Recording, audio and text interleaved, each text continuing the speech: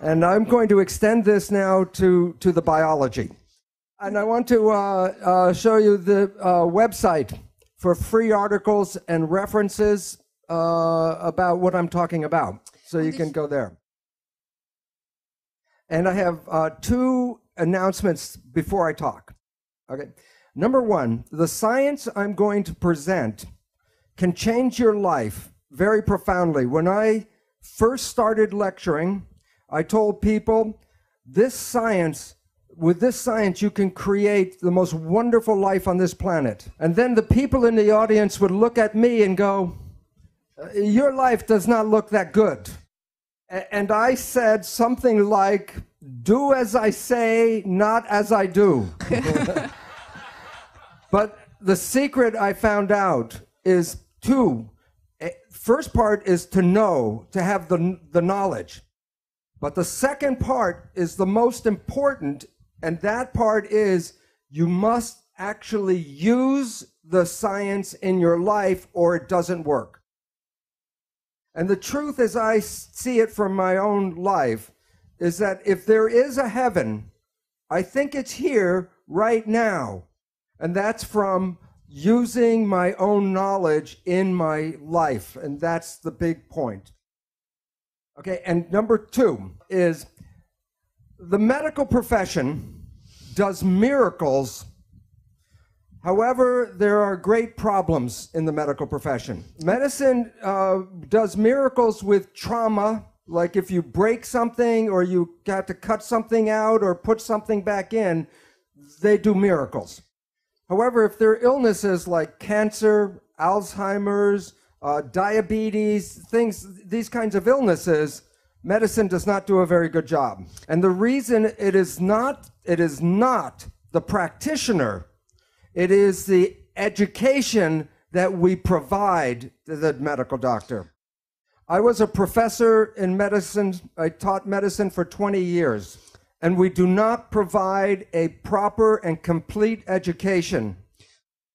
And the main reason, the pharmaceutical industry does not want us to teach how you can heal yourself.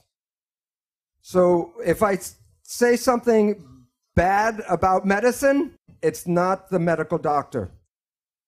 Okay. I am a cellular biologist. And I want to tell you about a misperception you may have. When you look in a mirror and see yourself and you see like one person looking back, that is not true. You are made out of 50 trillion cells, and the cells are the living entities.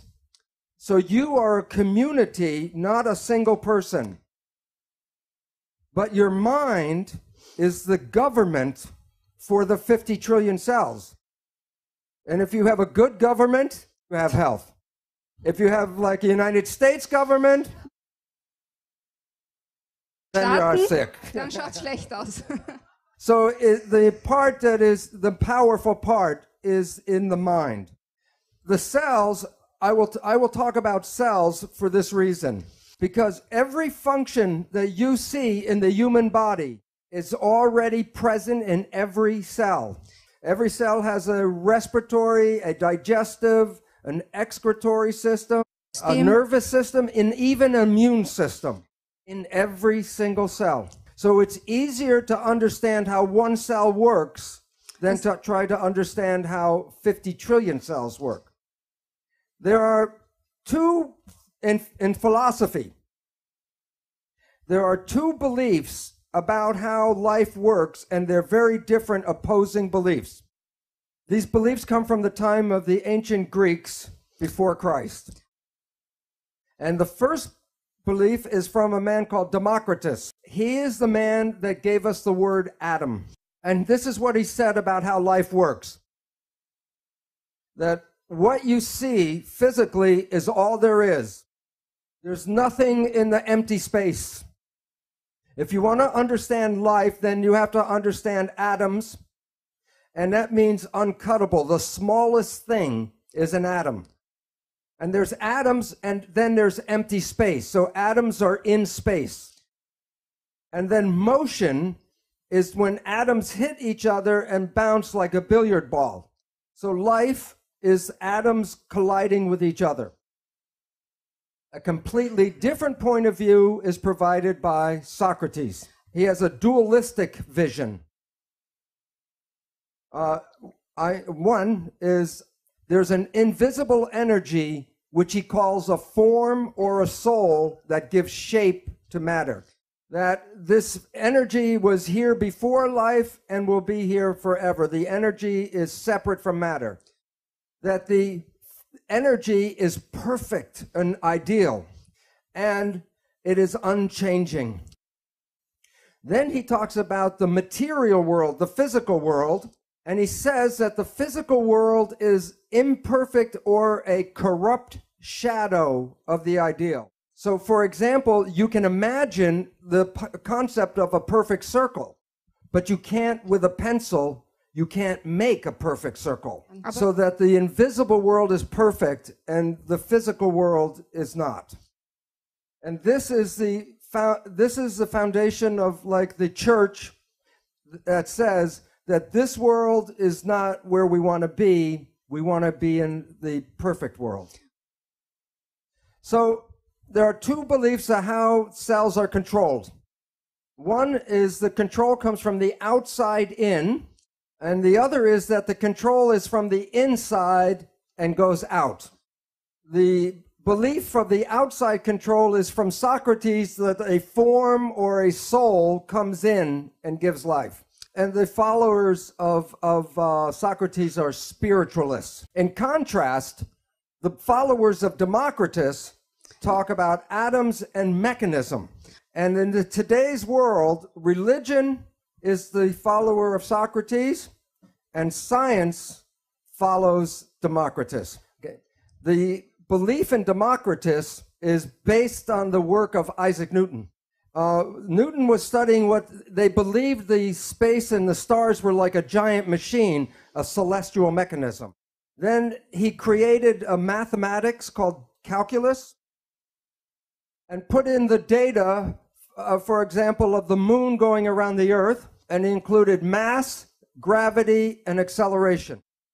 And with his equations, he could predict the accurate movement of the solar system. But he did not put God in the equation. He did not put spirit into the equation, or a soul, no energy. So he predicted the universe based only on studying matter. And in conclusion, he said the universe is a machine. And if it is a machine, then the concept of Democritus was right, and that Democritus was based on materialism. So science, including medicine, does not include invisible forces, energy, spirit in their understanding. And the concept of René Descartes, he talks about a body, and then he said, cogito ergo sum, and he came up with the mind. But after Newton, then we separate the mind from the body, and this is a vital force. And in Newtonian physics, which is based on matter only, you eliminate the vital force in the mind. And then medicine only has the body left to study, the physical body. So in the universe, if the universe is a machine, then you can take it apart and study it, and then you will know how the universe works by looking at the pieces. So they look at the human body, and the human body is a machine. So in medicine, they take apart the body, look at the molecules, and then try to determine your health by just looking at the physical molecule. So the mission of modern science is to obtain knowledge that can be used to dominate and control nature, which is a machine. So the important understanding is, where is the control in the human machine? And from Charles Darwin, he said that the control is passed from parent to child because the traits of the parents are expressed in the child. And since they were only looking for physical things, chemicals, they took apart the sperm and the eggs to find which chemicals control life. And 100 years after Charles Darwin, James Watson and Francis Crick told us the story of DNA. The DNA is a double helix, and the pattern for the human body's materials are in just one single helix. So each strand has a pattern. The pattern is in what they call bases. And the bases, the letters of the bases are A, T, C, and G, the genetic code. And the sequence of the bases determine the structure of protein. And there are over 150,000 different proteins to make a human body. The proteins provide for the physical structure, and the proteins also provide for your functions. Based on his belief, Francis Crick created what is called the central dogma. It is like the 10 commandments of biology. It says that you are protein, you're the protein, but where do you come from? And the information flows in one direction, from DNA to RNA to protein, which is you. So your fate and your structure is programmed in the DNA. The concept of the central dogma is what I taught in the medical school. And I did not know the meaning of the word dogma until I left the university. And the definition of dogma is a belief based on religious persuasion and not scientific fact. So for 20 years, I was teaching religion in medical school. The other name for central dogma is the primacy of DNA. And primacy means first cause. So anything about your life, the first cause is DNA. DNA controls life. The genes are DNA. So in this image, were you born that way? It reveals our belief that all of your traits, physical, behavioral, emotional, are all programmed in the DNA. When we were teaching this in the school, we call it genetic determinism. Genes control and determine the character of your life. But you didn't pick the genes you came with. You can't change the genes you came with. So you become a victim of your heredity. If cancer is running in your family or heart disease is running in your family, you believe that you will be a victim of the same disease. So science teaches you that the genes are the controlling device, and that makes you powerless. And when people believe they're powerless, they become irresponsible. But the question is, what kind of belief do we teach in the end? So what we were teaching in medical school is conventional belief that the medical model is that you are a biochemical machine controlled by genes. And the significance of that is this is based on logic. If a healing profession works in agreement with nature and science, then that healing profession should be a benefit to the patients. But if a healing profession does not understand science and nature, then it may be a detriment to the patient. The leading causes of death in the United States are as follows. Number 3, cancer, with 553,000 people die every year. Number 2 is cardiovascular disease, with 700,000 people die every year. And the leading cause of death is called iatrogenic illness. And what that means is illness due to medical treatment. 784,000 people die every year from medical treatment, not from the disease, but from the treatment of the disease. Over 300,000 people die from prescription drugs. So the belief in the medical model is false. There are 4 assumptions that Greg talked about, but I will talk about 3 of these assumptions and how they relate to the cells and the biology. Assumption number 1 is that the body is a physical machine made out of parts, chemicals, and molecules and atoms, And that's all you need to know. And this is the foundation of Newtonian physics, only studying the material. Assumption number 2, genes control biological expression.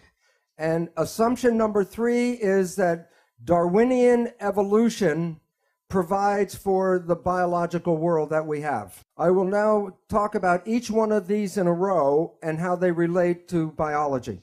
The first assumption about Newtonian physics. Okay. Science is like a building with many floors, and the lower floors are the foundation for the floors above. The first floor in science is mathematics. Before Newton could understand the planets and how they move, he had to create differential calculus. From mathematics, then we go to physics. So Newton took us from math to physics. The study of matter leads to the study of chemistry. There are different kinds of chemistry till you get to biological chemistry, biochemistry, which then leads to biology. And then from biology, we go to psychology. There's a law involved here. If a science on a lower floor changes its belief, all the other sciences above must accommodate that. So in physics, the one that we are using in medicine is Newtonian physics. And so we want to understand how the cells work. We must understand mechanisms. And mechanics equals physics. So you can say Newtonian physics, Newtonian mechanics, or quantum physics and quantum mechanics, same thing. So before you can understand how biology works, you must understand mechanisms. That the physics that we talked about, Newtonian physics, said that the universe is a machine made out of matter. But in 1925, quantum physics said, no, the universe is made out of energy. So when we talk about energy is like waves in the water. That is, in fact, actually energy moving through water. So this is the actual shape of energy waves going through space. The question is, when two waves are coming toward each other, what happens when they meet? And the answer is they become entangled with each other. So in this room right now, there are radio, television waves, cell phone waves, all kinds of energy in the room entangled. But matter, I can separate and study each piece, but energy waves, I cannot separate. So conventional science is reductionistic. It takes things apart and studies pieces. But the new physics says, no, you have to study wholeness because you cannot separate the energy. So when a doctor looks at a sick patient in his office, he looks at his physical body and tries to understand what's going on. But what we all know about wholeness is that what affects the patient is his job, the family, the environment, the community, so that to study illness, you can't see it just in the physical body. So this is how energy waves interact. I drop two rocks from the same size rocks from the same height at the same time, and they hit the water. And the ripples are in phase and they come toward each other. The question is, what happens when the waves meet?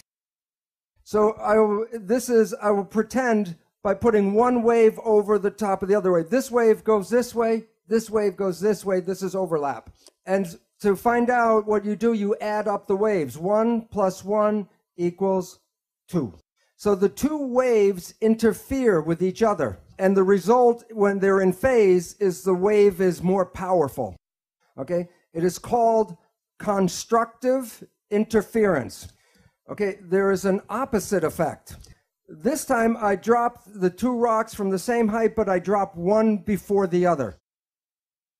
And the ripples come toward each other, but they're out of phase. One wave is going up, one wave is going down. So watch what happens when they meet. Add them up. -1 + 1 + 1 -1. So two waves can interfere and cancel each other out. This is called destructive interference. You have all experienced this in your life. Constructive interference is called good vibes. And destructive interference, bad vibes. So let's say it's a Saturday night and you have to go to a party and you're tired, and you go to the party and you meet some people who are in wave harmony. The waves are in harmony with you. And your energy and their energy in phase gives you more power. And then you are walking around with on your feet, on your toes, very high, constructive interference. Bad vibes. You are in a scary place and you feel the energy go. What is going on is there's energy in the field that conflicts with you and it cancels your energy. Bad vibes. All animals and all plants communicate with vibration. The gazelle doesn't have to go up to the lion and say, "Are you my friend?" Because at the distance, the energy could be felt and the gazelle will not go there because of bad vibes. If we were, when we were young, were taught to be sensitive to the vibrations, we would not find ourselves in bad relationships and bad places. But we are usually told not to go by our feelings, but to listen to what people have to say. One night at 3 o'clock in the morning, I was watching an old movie on TV. It's a British movie, so it was very dry. And I was going to go shut it off, and the one line came out that was worth staying up all night for. Language was designed to hide feelings. So the point is, all organisms communicate by vibrations and know if they're in a good place or a bad place by reading the vibrations, but we humans have that ability but are not trained to use that ability. But I will show you in a little while how vibrations change the proteins of the body. And the proteins give us our structure and our function. So the vibrations can alter our health and our biology. This is a picture of a gold atom. And while you can see it in the electron microscope, if I give you a camera to fly through the atom and take pictures from one side to the other side, when you come back and develop the pictures, there will be nothing on the pictures. And the reason is this is the atom that Greg said, this is the atom we studied in school. I studied and taught this atom in school. And this is the picture of the quantum atom. So the relevance is, why, if an atom is invisible, I cannot put my hand through the table? Well, this is a picture of a tornado. And I say, drive your car 150 kilometers per hour straight here. Will the car go through the tornado, yes or no? It would be like hitting a stone wall. The car will be smashed by hitting the tornado. And yet you can see the tornado, so you say it's physical. But if you take the dirt and the dust out, and you then drive across the field at 150 kilometers per hour right here, it would be like a clear day, and then you would hit like a stone wall. And the reason is that there's a force field, a force, and you can't go through that force. And atoms are miniature tornadoes. So when we talk about the atom in a textbook, we have the nucleus and the electrons in shells. The protons are positive and the electrons are negative. And every atom has an equal number of protons and electrons. So every atom is neutral. However, the electrons are not equally distributed. So that on this side of the atom, it's more negative, and this side more positive. So if I break a voltmeter and read here is negative, if I take the voltmeter and read here is positive. But instead of moving the voltmeter from negative and then move it here as positive, all atoms are spinning all the time. So as this atom is spinning, then I put a voltmeter, and one side red is positive and negative, red and blue. So you are watching the waves of positive and negative, and I record them. And then when you look at the character of the atom, you see the character is a wave. So atoms are, in physics, in today's physics, they study the electrical activity of atoms. When you and I went to school, we studied the physical character of the atom, the mass and the weight. And today, physics studies the vibration, not the physical. So that all atoms create waves. So that the picture of the atom is like the waves with the atom in the center. So when we want to study atoms, when you use Newtonian physics, you study two particles hitting each other like billiard balls. But in quantum physics, we don't study the particles, because in quantum physics, we study the waves. And we study how the waves interact, interference. So there's constructive and destructive interference between atoms. All of the waves together is called the field. So you're made out of atoms, but you also are the field. So you are connected to everything because you can't separate waves. This is a new technology showing you pictures of atoms and electrons. And a scientist can manipulate and make a corral out of the atoms. And trapped in this corral are two electrons. And you can see the waves in the electron microscope picture from the atoms. These are the waves. And then you can see where the waves of one atom and the waves of the other atom interact in interference. So the new physics says, don't look for particles, talk about the field and the waves. This is from Scientific American, but it's not the title I'm interested in. It's a subtitle. And the relevance is this. Are you made out of atoms and molecules, yes or no? Because if you are, then you are giving off light and energy, and you are absorbing light and energy. So while you see yourself as a physical entity, in the new physics, you are energy waves interacting with each other in the room right now. In the old days, this was the only color picture in my chemistry textbook. And it's the spectrum of emission for each element in the periodic table. There are different frequencies for each atom. What's interesting is in medicine, we don't study energy. The reason is the drug companies sell chemicals, they don't sell energy. So interesting is that every element has its own vibrational frequency. And the newest technology in medicine was designed by physicists. CAT scan, MRI, sonogram.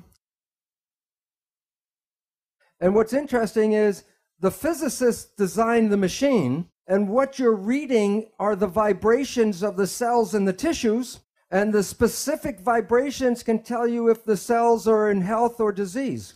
But medical doctors don't understand the nature of energy. So they will use this as a map to find where a cancer is. And then use a scalpel and cut out the cancer. But remember, all atoms give off energy and all atoms absorb energy. And when two energies interfere, you can change the power from zero, from destructive, to increase the power, constructive interference. So instead of using a scalpel to cut out a cancer, you should be able to put energy into this cancer and cause the cancer to go away.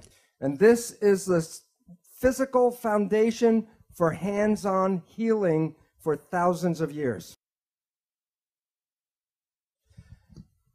This is a simple experiment I did at my home for cheap. I took a piece of iron and a file and filed it and made iron dust. And I put the iron filings in a salt shaker and sprinkled them on the paper. Every time I sprinkle it, I get a random pile. So if I throw this away and do it again, I get a random pile. But the next experiment, more expensive, I buy a magnet. Now I sprinkle the filings, and what do I get? I get the magnetic field shaped by the filings.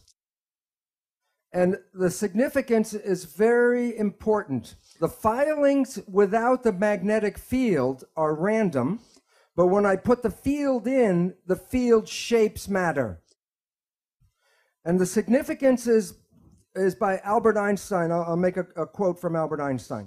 The field is the sole governing agency of the particle. And so that the energy in visible fields shape matter. Can you explain the pattern of the iron filings if you do not understand the field? Yes or no? No. Can you understand the pattern of my cells in health and disease if you don't understand the field? So this is why medicine has failed, because it wants to understand the structure of health and disease, but does not include the field in its understanding. And so the field is the sole governing agency of matter. Particles are matter. So your life, your physical life, is controlled by the field, and that's from Albert Einstein. So that our understanding of physics says that medicine does not understand disease because it only focuses on the particles and on matter. So Newtonian physics said study only the body. And quantum physics says no. Quantum physics says matter and energy are connected. The new physics, we bring the mind, which is energy, back to the body. And the relevance is just from what Albert Einstein said. So the mind is the field, and it gives shape to the body. So what you are believing and what you are thinking changes your body. So when we see people, like if I look at the audience or you see us, we see people as physical particles and machines. But that's an illusion, because what we are interacting waves. That's why one person can affect another person just by being in the field. So we go back to science and we say, this is not correct. There's a new mathematics that's important called fractal mathematics, which explains our physical universe. A new physics, quantum physics, which explains the world in terms of energy. A new chemistry called electrochemistry, which deals with vibrations of atoms. And biology and psychology did not bring this new science in yet. By definition, biology and medicine are not scientific. When cells were first named, in 1600, Leeuwenhoek was looking at dead plant tissue.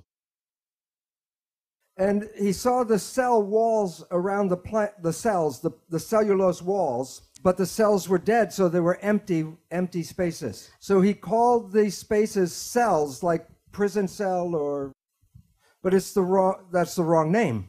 But today, the word cell means something different, and it's more appropriate, because the word cell is used for the word battery, like flashlight cell or dry cell or wet cell. Every cell in your body has a minus voltage on the inside and positive voltage on the outside. Every cell, every live cell is a battery. Every cell has about 1.4 volts, not too much. But 50 trillion cells in the body times 1.4 volts is 700 trillion volts of electricity in your body right now. And with training and meditation, you can focus this energy called chi, and you can use that energy for healing. With that much voltage, people can self-combust. Assumption number one, false. All right. Assumption number two, genes control biology. In the textbooks, they talk about the nucleus controlling the cell. And that's in today's textbooks, in grammar school through medical school. And the nucleus has the DNA, and the DNA is believed to be the control. As I said before, every function in your body is already present in every cell. So where you have an organ in your body, the cell has an organelle, which means miniature organ. So the textbooks talk about the nucleus is equal to the brain. Watch. If you remove the brain from an organism, the organism dies. But if you remove a nucleus from the cell lives and the behavior is unaffected. Some cells can live 2 or more months with no genes, and they carry out all of their normal functions. So enucleation is not removing the brain. So the nucleus is not the brain. But the nucleus does something. When you take out a nucleus, the cell cannot reproduce its parts or itself. So the nucleus is not the brain. The nucleus is the gonad. Since science is a male business, and since men think with this organ, they made it the brain of the cell. The nucleus does not control the cell. The nucleus is reproduction of the parts. But we went and looked for, to find all of the genes that make up a human. And the Human Genome Project was going to be the last biology project. Because once we knew all of the genes, then we would be able to control anything in a human being. It takes one gene to make a protein. There are 150,000 different proteins. How many genes do you need? 150,000. How many genes did we find in the Human Genome Project? 23,000. There's a problem. There are not enough genes to make a human being. So what is wrong is our belief. We are completely wrong about our belief that genes control life. So genes do not control life. The fact. So assumption number 2, false. Wrong. Wrong. Good. I'm learning. In my research, 40 years ago, I started working with stem cells. People think that stem cells are something new. But I learned very many things from the stem cells. The secret of life I learned from stem cells. Right now, in every one of you, you have stem cells throughout your entire body. And these stem cells can replace any tissue or organ in your body. And you should be able to stay young for hundreds of years, as Greg will talk about. So you might ask, then why do we age? And the answer is because the mind controls the cells and the genes. And we collectively believe in aging. So that my research, early research, I have a tissue culture with multipotential stem cells. These are clones, meaning they're all genetically identical. In my experiment, I take a group of cells, so I take this group of cells and put it into another petri dish with a different environment, environment A. And environment A, the conditions of the medium, the stem cells form muscle. But I could go back and take the very same genetically identical cells and put them into culture dish with environment B, and the cells form bone. Or I could go and take the very same cells and put them in culture dish C with a different environment, and the cells form fat. What controls the fate of the cell? The environment. They were genetically identical, only the environment was different. So I published this work in 1977, and it's a fine structural analysis of normal and modulated cells in myogenic culture. It sounds like Latin, but it sounds like Latin, and so science is like the church, so you can't understand what I'm talking about. But what is the meaning? Is that this is the first scientific report that I made, how the environment controls the fate of your cells. And I use the word modulated, meaning altered, because there was no other word. My colleagues were not interested in this work because they were interested in the human genome. So I left I had tenure, and I walked out of the university as a professor. I left the university because they were not being scientific, because they didn't want to understand this. So I end up at a better university, the Stanford University Medical School.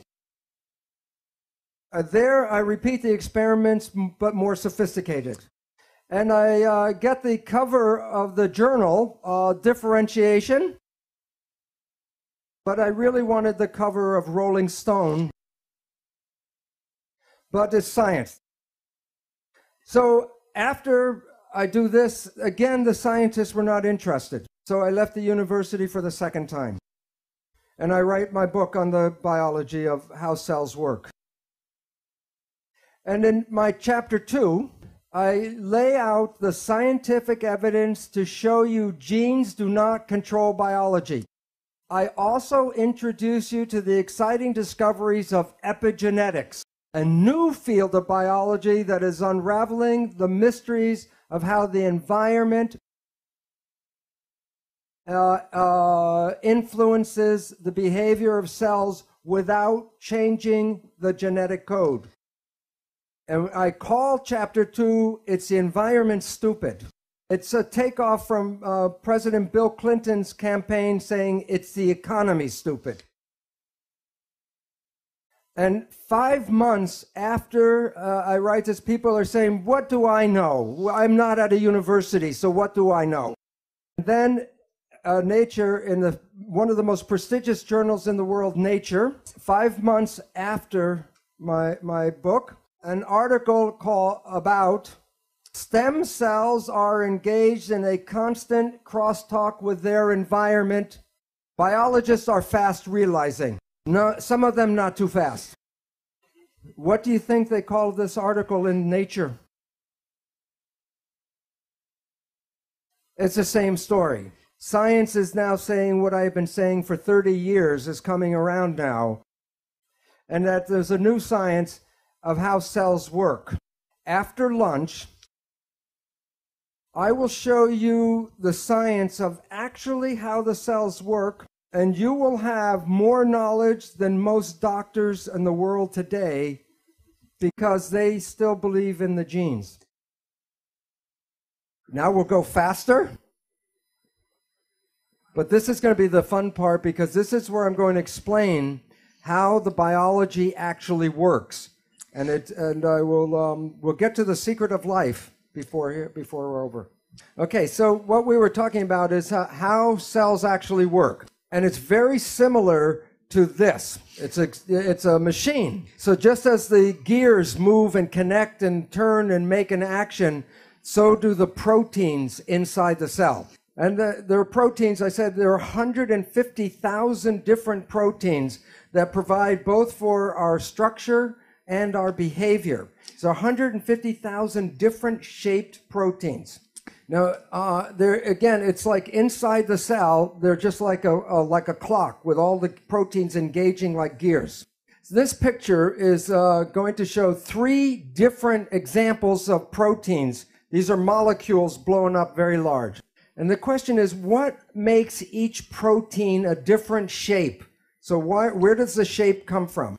And is underneath the skin, there's a backbone inside each protein, a backbone. And just like a backbone gives you your shape, or you can change your shape, so does a protein. Now, what's really interesting is that all proteins share the same characteristics, so I only have to talk about one protein, but then I'm talking about all proteins. All proteins have a backbone made out of linked units, just like the vertebrae. The backbone pieces are called amino acids. There are 20 different shaped amino acids. And what makes each protein different is the length of the chain and also the sequence of the different amino acids. The DNA, the gene, is the information of which amino acid comes after the other amino acid. But this is not the best model because all the beads have the same shape. So I'm going to use 3 different shaped pipes. A straight pipe, one with a 90-degree bend, and one with a 45-degree bend. That's just 3 out of how many? So, okay, and they're just like the beads, they plug into each other. And these are bonds, and in the real chemical name, they're called peptide bonds. So I will assemble this one protein.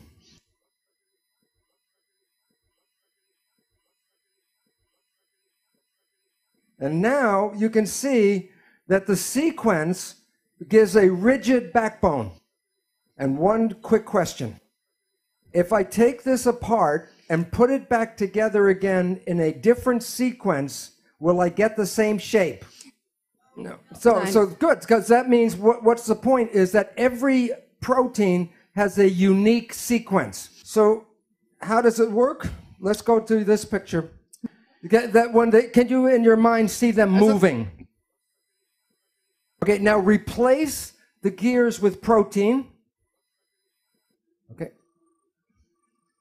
Now, in your mind, can you imagine when this protein moves, it moves this protein, and then it moves this protein. And this is a combination of a protein and a metal machine. Now, take away the metal parts, protein machine. Now, there are different groups of proteins. When they move, they make different functions. And the proteins are called pathways. Okay, so there's respiratory pathway, a digestion pathway, muscle contraction pathway. Okay, so inside every cell are protein gears. When they move, they make functions. And most students in like medicine or science or complementary medicine study this protein system called the Krebs cycles. Anybody knows the Krebs cycle? And these are protein gears that when they engage, create the function of the Krebs cycle. Okay, now are you ready for the secret of life? Okay, before I tell you the secret, I want you to know the sky is not going to open up and the light come in here. It's not such a big secret. Like a backbone, you can twist and flex and change the shape. So I will show you 2 shapes and ask you which shape is more stable, 1 or 2. And you can't answer the question because I leave out one fact. Okay, the yellow pipe are both negatively charged. 1, or this is 2. 1, which one? This one. Yeah, because the 2 negative charges, they repel each other. Okay, now the secret. There's a protein, and then there's something called a signal. The signal can be a chemical, like a drug, a hormone, a growth factor. Or a signal can be a vibrational wave. But I'll use the chemical one because you can see it. Now here's what this is negative, the yellow, okay? And this is positive charge, but more positive charge than this has negative charge, okay? This comes like this, and when it gets near the protein, it will bind. What's the charge at this end?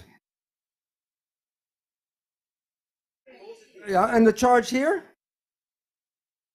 Is this more stable or is this one more stable? What did it do? It changed shape? It moves. Movement is where life comes from. When proteins change shape, they create behavior. Now, if the signal comes off, what does the protein do? It moves back. So that you are made out of proteins. That gives you the structure. But the movement is the protein plus the signal. So if you are dead and you still have your protein body, what's missing? The signal. Okay. So in this protein gears, and each protein is like a lock, and the signal is like a key. And there's a different signal for different protein. When the signal moves and binds to the protein, behavior. When the signal is not there, no behavior. If you want the behavior to go again, what do you have to do? The signal. Signal. Another signal, and then protein goes again. Your body will move when the signals come, will stop when the signals are not there. So these are, again, the three different proteins, and these are actual molecular studies of how the protein moves. With signal 1, with signal 2, signal 3. And this is the behavior of protein. Now, in medicine, the signals are always indicated to be physical chemical because medicine is Newtonian. So all signals must be matter. Recently, physicists are looking at protein movement. And this is a paper in the journal Nature. And these two authors, Popfristic and Goodman, were studying how proteins move, the behavior. And they wanted to predict the movement. So like Newton, when he predicted the movement of the planet, they used Newtonian physics, a Newtonian equation, to predict the movement. It didn't work. And this is a review of this paper. And this chemist, physical chemist, writes, the most pressing question raised by Popfristic and Goodman, when will chemistry textbooks begin to serve as aids rather than barriers to this enriched quantum mechanical perspective on how molecular turnstiles move? Because when they use quantum physics to study the movement, they were able to accurately predict the movement. So the most important conclusion is the subtitle of the article. What are the forces that control the twisting and folding of molecules into complex shapes? Don't look for the answers in your organic chemistry textbook. The reason why this is important is that medicine is based on organic chemistry. And the answers to how life works are not in the book. In a more recent one, this concept of materialism, matter only, false. Okay, this is a more recent paper just a few months ago, and how they control biological functions. They were studying protein movement, and what they showed was this. It acted as a quantum mechanical machine. And if they shine a light on the protein, when the waves were in phase, the protein was active. And when they shine a light and the waves are out of phase, it shut off the protein.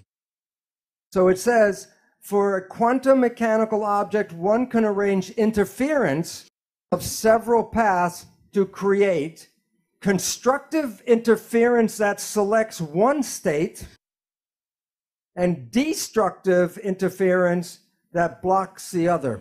Proteins respond to good vibes and bad vibes. So this is a picture of the light pulse that they shine on the protein to make it active or to shut it off.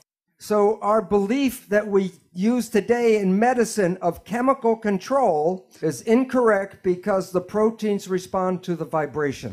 So now you have enough information to know how life works. You are made out of protein. The signal, where does the signal come from? Field. Yeah. Right. And so the field is the signal. Medicine talks about molecules, but then physics talk about energy control. So the energy in your body that controls the protein is a vital force. So the new science brings back the old story of vital forces controlling life. So when a signal binds to a protein, what happens to the protein? It moves. It makes behavior. Okay? Now, if you are healthy, your behavior is good. But if you have a dis-ease, the behavior is not right. Question: what can cause disease? There's only two things.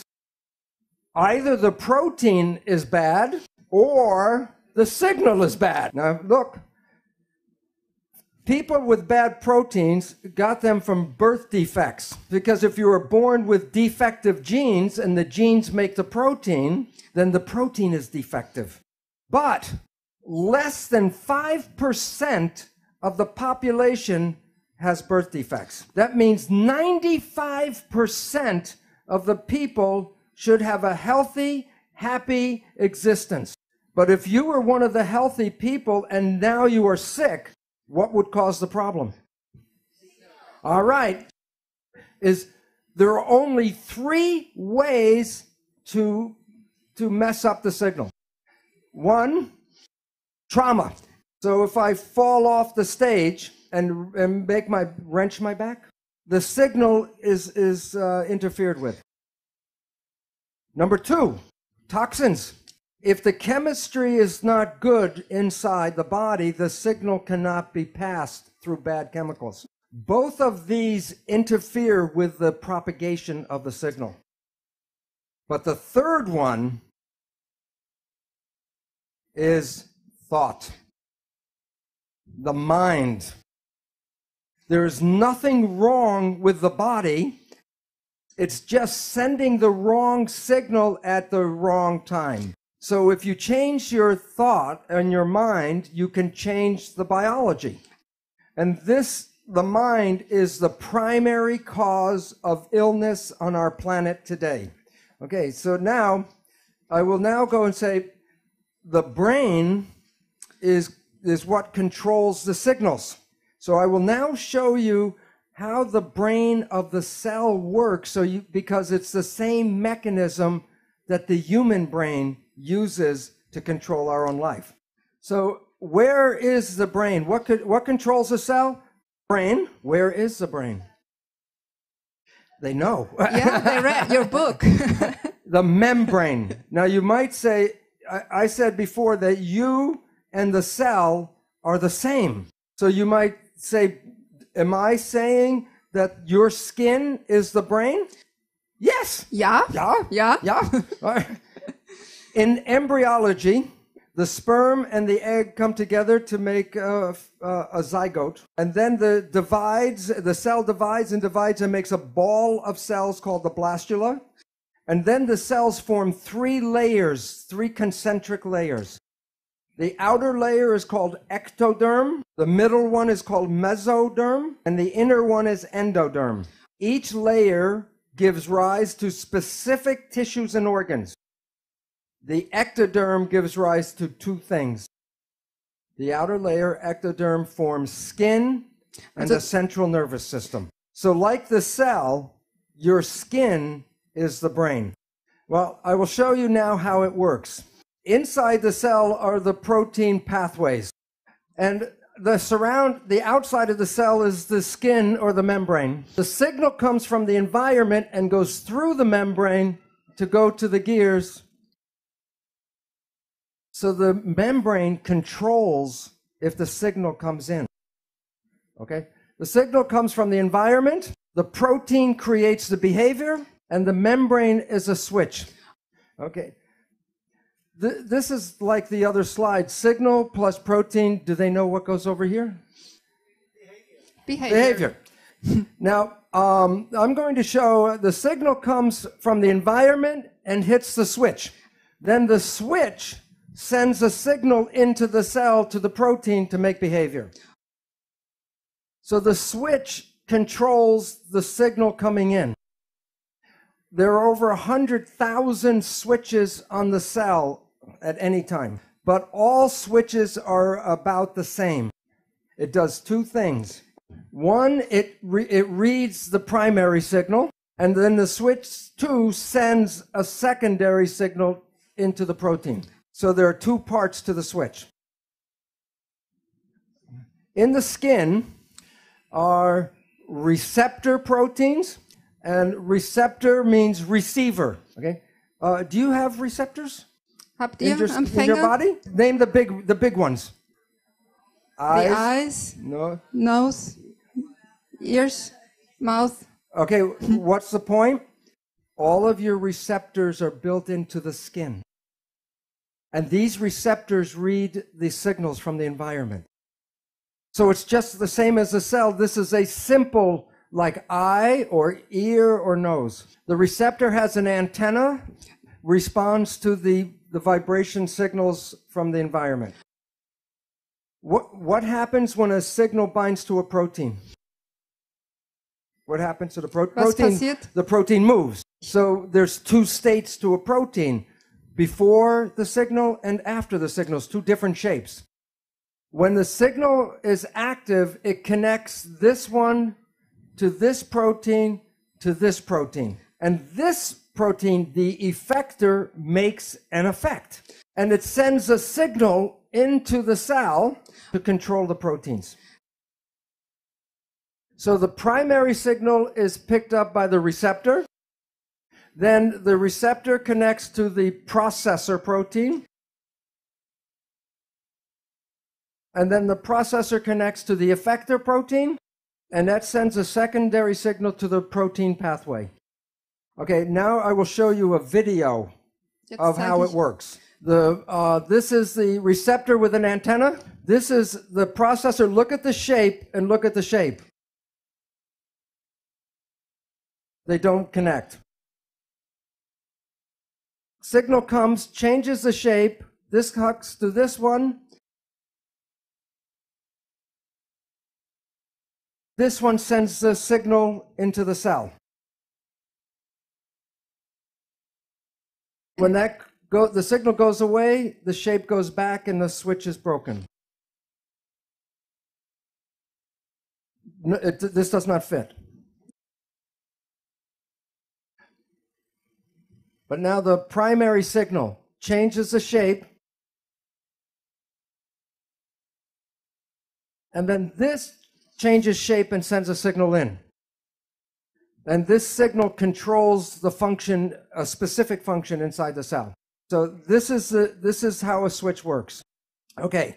In the new biology, they talk about this is the cell membrane. And the signals come from the environment, binds a receptor, and then the effector sends signals in to control proteins. And at the end, you get behavior. So signal causes behavior. These pathways, there's a new field of science, and it's called signal transduction. And there are thousands of these different pathways. Okay. The name of the protein in science talk is complicated. It's called a receptor effector integral membrane protein complex. But I will show you there was a name for this switch for over 1,000 years. And I'll use the definition and then I'll show you the word. The function of the receptor is awareness of the environment. Like eyes, ears, nose, gives you awareness of what's going on. The function of the effector is to send a physical signal into the cell. Or I'll call it a physical sensation. So the definition of the switch is awareness of the environment through a physical sensation. Now in the dictionary is the word perception. And the definition of perception, awareness of the elements of environment through physical sensation. What is the name of the switch that controls your biology? Perception. And why that's important is that it's you and how you see the world that controls the biology. So conclusion number one, perception controls behavior. And what causes behavior? Yes. Oh, Yeah, and the the physical signal. part. The protein.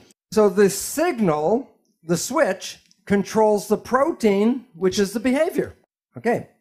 Now, we did not talk about DNA. When you need a protein in the cell and it's not there, then you need the blueprint, which is the gene. So how does it work? I get very excited because I'm going to show you how a gene works. But before I do that, I want you to know that we have been given misinformation. When people say a gene turned on and a gene turned off, it sounds like the genes make decisions. Here is the simple truth. A gene is a blueprint. So if you go to an architect office and he's working on a blueprint, and you lean over his shoulder and you say, is your blueprint on or off? And he goes, that doesn't make any sense. A blueprint cannot be on or off. It's a blueprint. A gene cannot be on or off. It's a blueprint. The truth is, are you reading the blueprint or are you not reading the blueprint? And the gene does not make that decision. So this is how it works. In the nucleus of the cell are chromosomes. The chromosomes are units of heredity. And the chromosomes are made out of 50% DNA and 50% protein. What does the protein do? And the answer is, for 50 years, we did the experiments. We isolate the DNA and throw away the protein. And some people a few years ago said, 50% is a lot of protein to throw away. What is it doing? And the answer to this question will change civilization. And I'll tell you why. And the answer is because when you understand how the protein works, you understand that you control the genes. The genes do not control you. A chromosome is a DNA core with a protein sleeve. Pretend my arm, my bare arm, is DNA. And I write with a magic marker a genetic code for blue eyes. And I say, can you read the gene for blue eyes? But I say, what does it look like inside the cell? Can you read the gene for blue eyes? If you want to read the gene, what do you have to do first? Take the sleeve off. What's the sleeve made out of? And what causes the protein to change shape? The signal. Okay, so this new science is called epigenetic control. Before in school we teach genetic control, which simply means control by genes. Epi means above, like epidermis. Okay, so epigenetic control says control above the genes. Now I will show a video how it works. Very simple. Okay, the chromosome is DNA core with protein sleeve. At the beginning of each gene is a protein called a regulatory protein. The signal binds to a specific protein. The protein sleeve comes off, and then the DNA is exposed. Then a device will come up and make a copy of the gene, and this is the blueprint used to make the protein, RNA. And the signal comes off, and the gene is covered up again. Okay, now watch with fast. Signal from the environment selects the specific gene, sleeve comes off, the RNA, you make a copy, DNA, RNA, and goes to make protein. And then the sleeve comes back on. Now this time, let's see what the DNA did. Come on, DNA. Do something. Come on. Do Beweg something. dich. Tu Do was. something. Nothing. The gene does no control. The gene is never on or off. The gene is read or not read. And what do you think controls the signal? Perception. Okay? Now, so this is the same kind of signal transduction. And so the receptors are the input from the environment. Then the signal travels through the proteins. It goes to the nucleus and affects the proteins of the chromosome. And then the copy of the gene is made, and that's the output. You are not the victim of your genes because you control your genes. One gene blueprint using epigenetic control can make 30,000 different proteins from one blueprint. So you can come with good genes, and then through epigenetic control create cancer, diabetes, and it has nothing to do with the genes, but epigenetic control. So you can come with good genes and make mutant products, or you can come with a mutant gene and become normal. I'll show you. This mouse is a mutant mouse, a goody mutant. Blonde, fat, and diabetic. This is a normal-looking mouse. It's normal-looking mouse because it's a goody mutant. The difference, when this was in gestation, in fetal development, the mother was fed these additives, and these affected the epigenetic control and covered up the mutant. So you can have mutant genes, but with epigenetic control, you can act and become normal. One more example. Okay, this is a mutant mouse called Kinky Tail. This is a mutant mouse, same one, normal tail. What's important is Kinky Tail is the same mutation in humans that causes spina bifida. And this gene can be covered up with epigenetic control.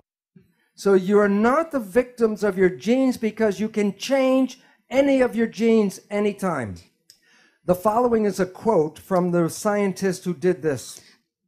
Both nature and, I think it's written, so both nature and nurture are important and both are intertwined, but what's bigger is epigenetics in terms of bulk. Genomics might be the tip of the iceberg, but epigenetics is the base.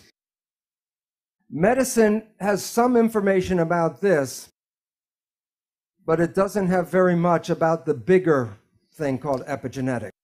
When this becomes known to the public, it returns responsibility for your health to you, and you are not a victim of your genes.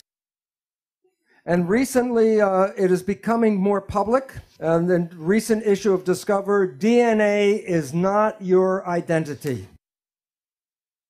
Yet every day, the media still tells you that genes control this and genes control that.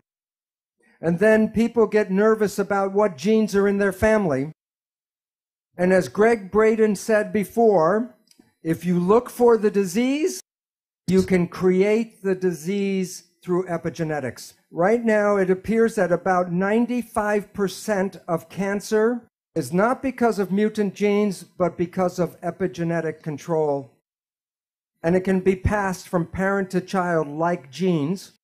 But the difference is you can change your epigenetics at any time. So the central dogma, DNA, RNA, protein, primacy of DNA, is not complete. Put in the protein for epigenetic control. but the protein is controlled by the signal, which comes from the environment. So it's not the primacy of DNA that's in the middle. It's the primacy of the environment.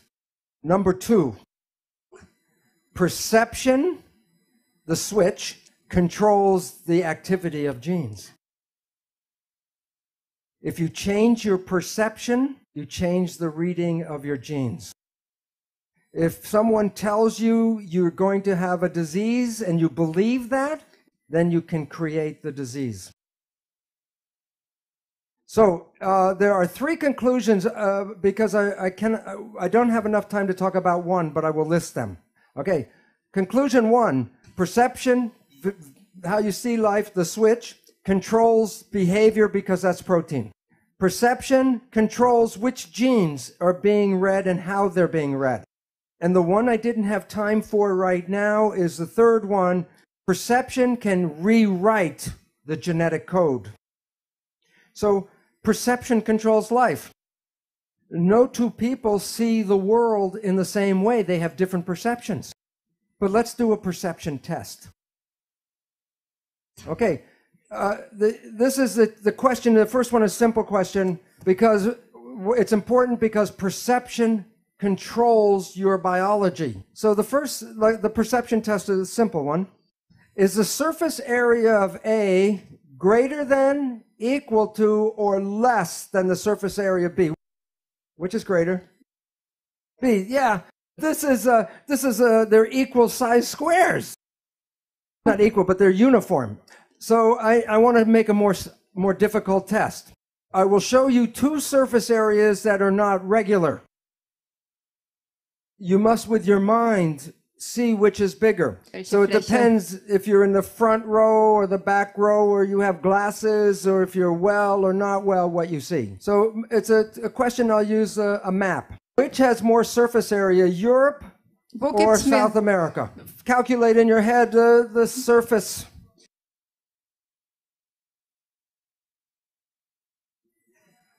The answer is South America. South America is 2 times larger than Europe. Twice as large. You could see that, right? The map is wrong. This is the Mercator map. It was made by Germans. Where did they put Germany? Deutschland is in the dead center. Isn't the equator the dead center? This map is wrong. You want to see the correct map? It's called the Peters projection map. Which is larger, South America or Europe? The point is that you learn perceptions.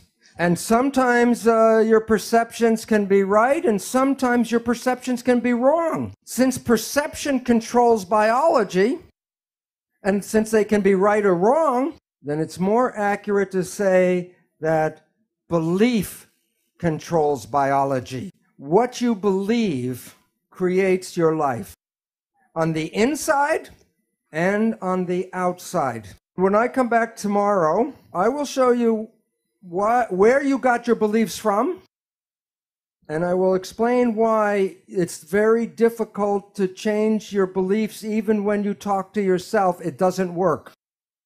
And that is the most important thing, because when Greg said, do you believe you have powers and you can't express them, I will give you the neurological reason why it is difficult. And then I will show you how easy it can be to change a belief. Yesterday, we were closing out, and the conclusion that we dealt with was that perception controls biology, because how we see life determines our behavior, controls our genes, and can even rewrite the genetic code. But since our perceptions are sometimes right and they're sometimes wrong, then it's better to call them belief, so that it is belief that controls biology. You're not a victim of your genetics, that you are responsible for what unfolds in your life. Well, we talked about single cells yesterday. Today, I'm going to talk about a community of cells. So when you look at yourself, you're not a single entity, but you are a community of 50 trillion cells. But it's important to understand the word community. Every cell is intelligent, but when they're in a community, they give up their personal intelligence and respond to the central voice. So that the community represents a thing, one thing called an organism. And in that community, that a cell must follow what the central voice is. And if the central voice says to die, the cells will die. So the central voice is the mind. And I will be talking about the nature of the two parts of the mind and why we have trouble sometimes controlling our life. So what I would talk about is the role of how this mind works. First, there are signals from the environment, the internal and external environment. The brain, the function of the brain is to perceive the signals and then interpret those signals and then send the information to the cells to control the behavior and the genetics. So the function of the brain is perception, and from that creates the mind. Now, we have heard of something called the placebo effect, right? The placebo effect is when you have a very positive thought that something can heal you, even if you don't know it, but it's a sugar pill, but you believe it's the real medicine, then you can heal yourself with that. So the pill didn't heal you, it was the thought that healed you. Statistics reveal that 1/3 of all medical healings, including surgery, are the result of the placebo effect. Now, the issue is that the placebo effect is when you have positive thinking. There was a question this morning, what about negative thinking? And this is what medicine does not tell you, is that there is negative thinking, and it's called the nocebo effect. And in the same power that positive thinking can heal you, negative thinking can kill you. They're both the same effect. One is more positive, one is more negative, but the effects are exactly the same on your health. One will heal you, and the other can make you sick. The point is that negative thinking can create all the effects of chemotherapy. Now think about this. If a doctor tells you you have a disease, or the doctor tells you you're going to die, and you believe the doctor because he's the professional, the belief will give you a disease and can cause you to die. So belief becomes an important part of medicine. Now, many of you have heard about the drug Prozac. Every year, billions of dollars are spent on buying Prozac. And here's a surprise, that the Prozac is no better than a sugar pill, so that it is a placebo drug. And yet the people who take it believe in the drug so much, it makes them better. So if you believe that something is good for you, it will be good. And if you believe that it's harmful for you, it will be bad. In the United States, in the South, there's a religious group called the Baptist Fundamentalists. And this one group works themselves up into a state of ecstasy, religious ecstasy. And they believe God protects them. And so they will work with snakes, poisonous snakes like rattlesnakes, and they will even get bitten by the snake and nothing happens to them. Now look at this though. Some of them will drink strychnine in toxic doses, and when they're in that state of belief, it does not affect them. So if you can drink toxic poison, then why do we worry so much about the toxins or the food and the air and all that? Because we have a belief that the toxins can kill us. And even on the cigarettes, on the package, it tells you this will kill you. But even though I know this, I will not drink strychnine. And why? because my belief is not as strong as their belief. So if we were growing up and programmed with stronger beliefs, we would be more powerful than we are now. Belief is important about everything, including our health and our aging and the world that we live in. This is a picture of some beautiful women that dance in what is called the Palm Springs Follies. And I ask, what do you think is unusual about these women? They have arms, but they're in red gloves against the red, so it's hard to see. What is unusual? Their ages. To 75 years old. Aging is not in their belief because they have a passion to dance, and the passion keeps them young and alive and healthy. But most of us see other people grow old and expect that we must grow old like they do. And then the more important factor that Greg has talked about, belief becomes part of the field. So while you might want to believe you can stay young, the belief of everyone around you is more powerful and will get you to get old. So the question is, if we are so able to be healthy and young, why do we get sick?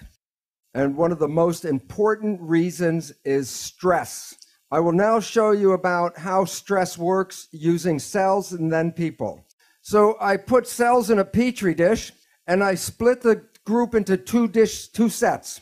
In one set, I put nutrients in front of the cells. The other, I put toxins in front of the cell. I put them back in the incubator, and I come back later and take them out. Where do you think the cells are in each experiment?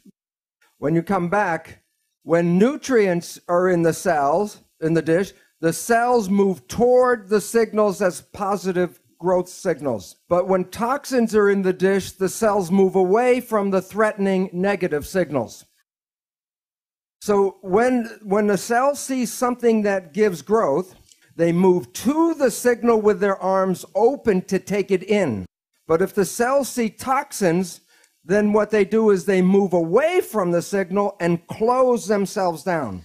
Cells cannot be open and closed at the same time. Cells cannot move forwards and backwards at the same time. The conclusion, cells can be in growth or they can be in protection, but they can't be in both at the same time. Frage. Does Bruce believe that the expectations of the scientists affect the movements of the cells towards the toxins or nutrients? Yes. But if you do the experiments without expectation, then the results are independent of you as a scientist. It's a very good question. I'll tell you why. When research on drugs is carried out by the drug company, it will be 4 or 5 times more in their favor than when the same research is carried out by independent people. So it's thought the scientist is very important in the process. So cells cannot move in both directions at the same time. They cannot be in growth and protection. So in summary, cells move to positive signals when they're in growth. They're attracted to positive signals. And cells will move away from negative signals. They'll be repulsed, but they're in protection. But there are signals that are neither positive or negative. I call them elevator music. When you get in the elevator, you don't dance, but you don't get sick. But the same thing happens in humans. The mind will perceive the environment, and if it sees what it believes to be threatening, it will send a signal to the cells telling them that the environment is not supporting. And the system is called the hypothalamic pituitary adrenal axis. The hypothalamus is the part of the brain that interprets the perception. When the hypothalamus sees stress, it wants to tell the whole body something is going on. So it sends a signal to the pituitary gland, which is called the master gland. And that gland sends signals to 50 trillion cells. But if it's a threat, it will send the signals to the adrenal glands, and the common understanding of the adrenal glands is fight or flight. Then the adrenal glands release stress hormones to the body. And the first thing the stress hormones do, and I'll make a quote from a physiology textbook. The stress hormones cause the blood to preferentially go to the arms and legs. And why the preference for arms and legs? Right, that's so you can run or fight. But you missed something when I say it that way. If the blood is preferentially going to the arms and legs, where was the blood before it was going to the arms and legs? It was in the viscera. And what's the function of the viscera? Growth, health, maintenance. Gesundheit. Okay, so then logic. If the blood leaves the viscera, what happens to your ability to grow and maintain yourself? Well, it goes down. And the reason is when you're in protection, you shut off growth. So like the single cell, the whole body is in growth or protection, but not both at the same time.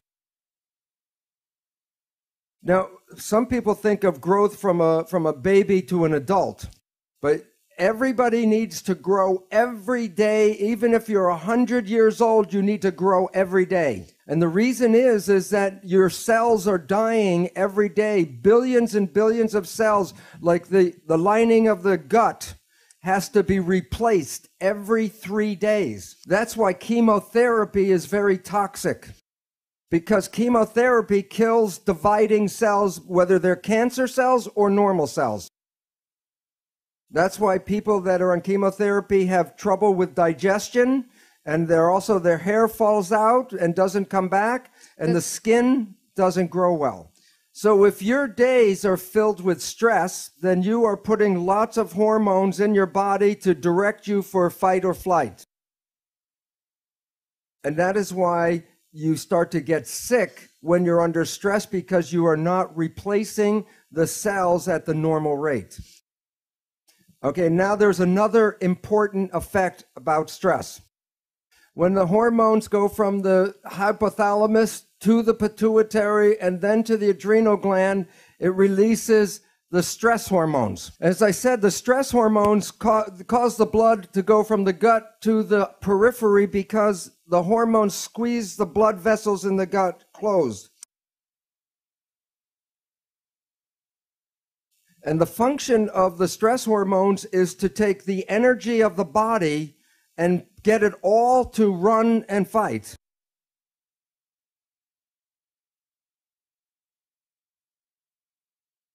So the stress hormones will shut off the functions of things that will not be needed in fight or flight. One of the most important uses of energy in the body is the immune system. And now think of this, the logic. Let's say you have a bacterial infection and you have diarrhea, and a lion is chasing you.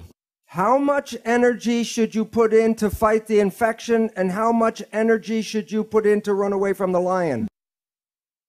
Forget the immune system, because if the lion eats you, then the bacteria are his problem. So the issue is this. Stress hormones shut off the immune system.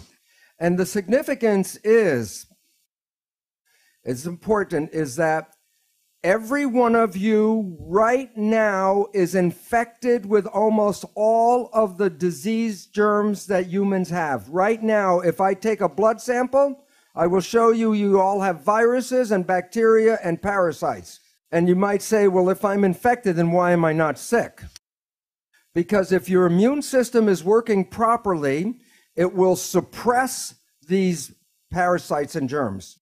But the moment you start to shut off the immune system, then these organisms begin to start growing again. So the idea that you catch a disease is not really true. You already have the disease. And the medical people call these germs and parasites opportunistic organisms. So if you are under stress and you shut off the immune system, then you give these organisms the opportunity to then make the disease. And yet, when we get some of these diseases, we go to the medical doctor and they give us drugs to kill the germs and the bacteria. Well, this is very helpful if the disease is going very quickly. That was not the problem in the first place. The problem was stress that shut off the immune system. So to get healing is, okay, treat the disease, but also treat the stress. Okay, so now we have two problems with stress. It shuts off growth and it shuts off the immune system. There's a third problem, which I call it's adding more stress. It's adding more stress. A third problem. When you are in fight or flight, do you think you use conscious reasoning or reflex behavior? You use reflex behavior. So very important. Listen, the stress hormones, I said before, squeeze the blood vessels in the gut, causing the blood to go to the periphery.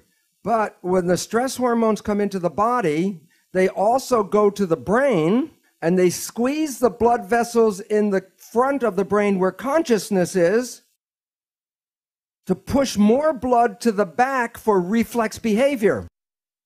That means when you're under stress, you are less intelligent. And for my example, I give you the people of the United States. And the reason is the government knows this. And ever since 9/11, they keep in the media, the newspaper, the television, more stress, and the result is very important. And the importance is this. Since 9/11, every year, the pharmaceutical companies have made 20% more profit every year. In 5 years, 100% more profit in selling drugs. So it's important to realize that stress affects you in many different levels, but all of them result in shutting down your life. So in our next picture, it's like the cells. People move toward positive growth attraction signals, and people move away from fear or threatening signals.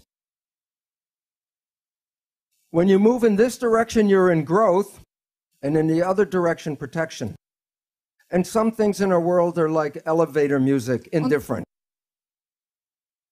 It has now been demonstrated that love is the greatest growth signal in the world. For example, in Yugoslavia, where they have orphanages, who was the leader of Yugoslavia? I think, don't you mean Romania? Romania. Yeah. Oh, Romania. Yeah, go ahead with it. Also, Ceausescu was the leader. Yeah. That the people could not afford to take care of their children, and they sent them to orphanages.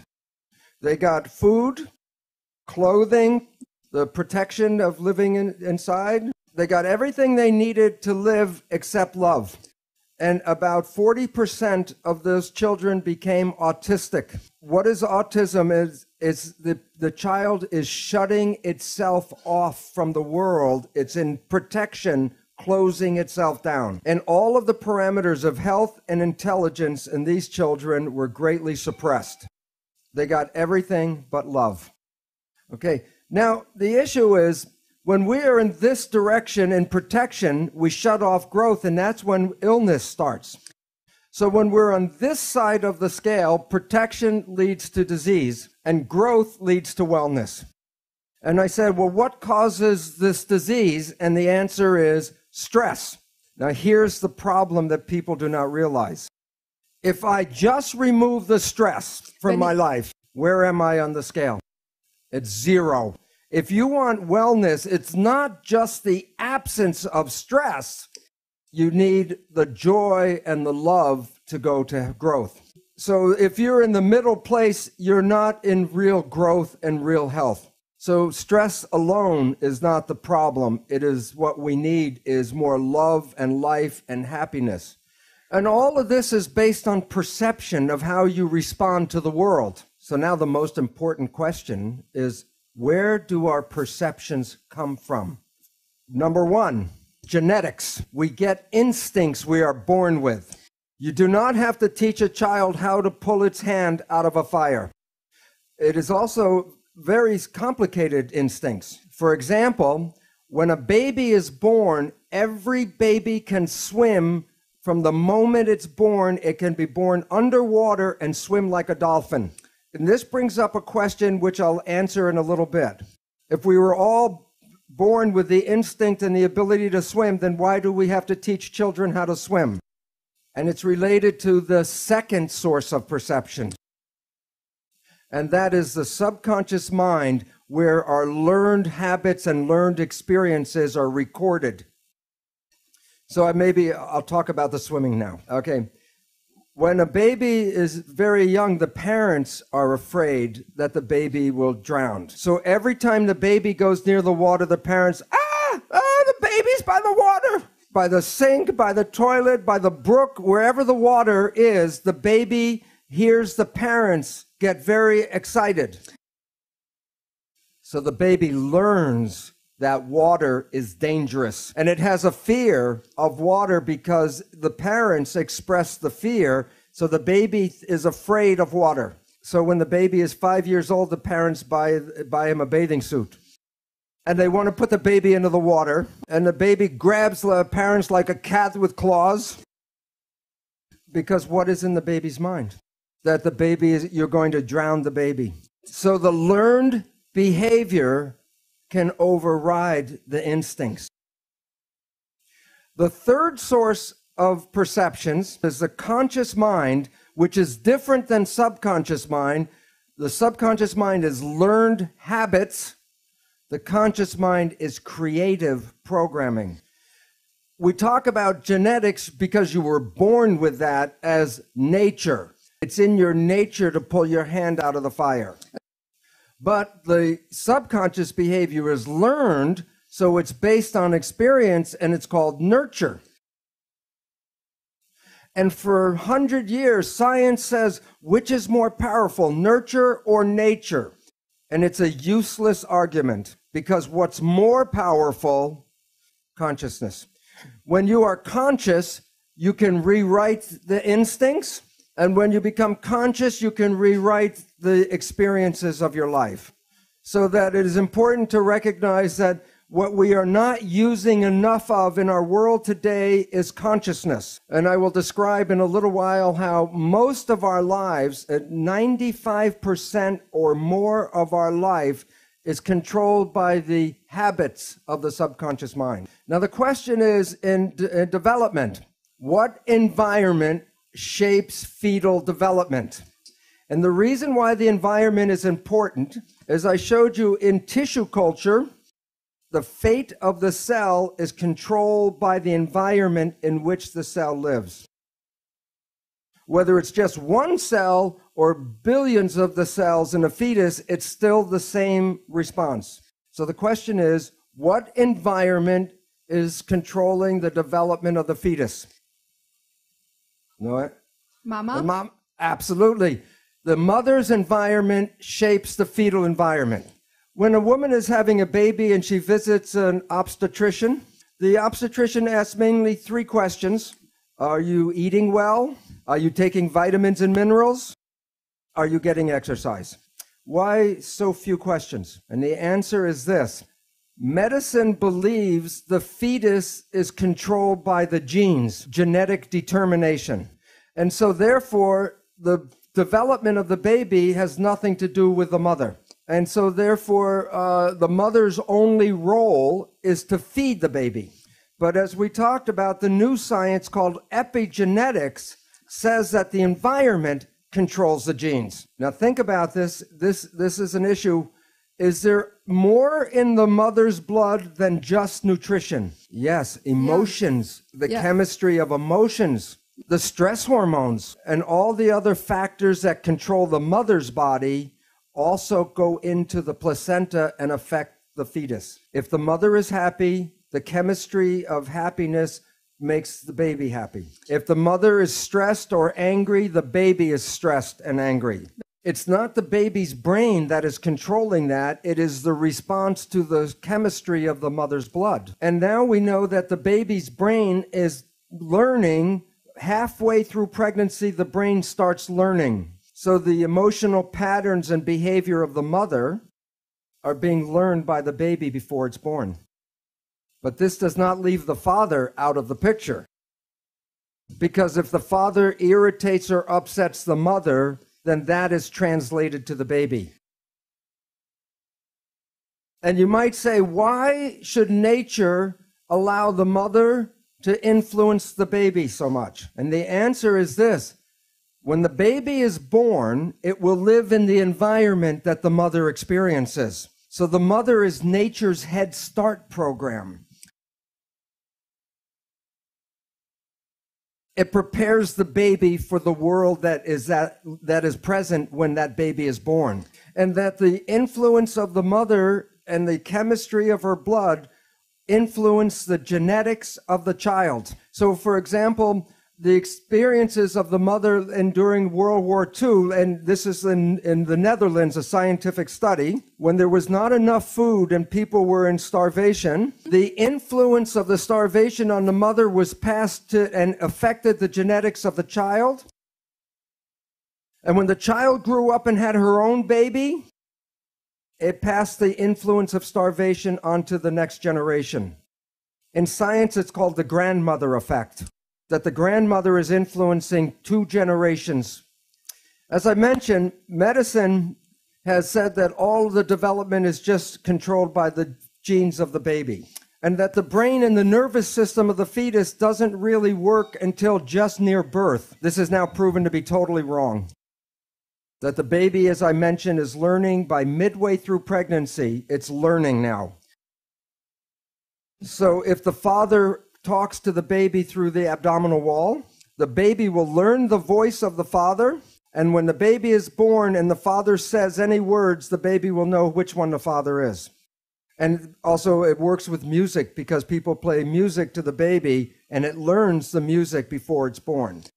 Now I'm going to show you an experiment, a sonogram. And it's a sonogram of a fetus, and there's an argument between the mother and the father. It's in Italian, but it doesn't make a difference because an argument is the same in any language. But what I want you to observe is the response of the fetus.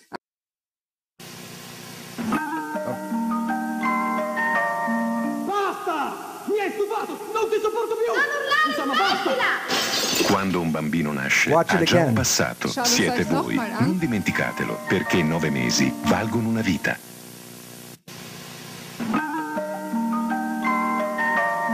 Basta! Mi hai stufato! Non ti sopporto più! Non urlare, Insomma, basta! smettila! Quando un bambino nasce, ha già un passato. Siete voi. Non dimenticatelo. The baby experiences everything the mother experiences. And if there are patterns, that's when the baby learns. So we were affected before we were born. The personality we have was being laid down before we were born. And in a new book called Why Love Matters by Susan Gerhardt, she describes how the brain develops and how our personality is already derived by 2 years of age. And that's the personality we will express through the rest of our lives until we change that. And I have been talking about how parents influence the genetics of the child. And I say parents are genetic engineers because they shape the genetics of their child.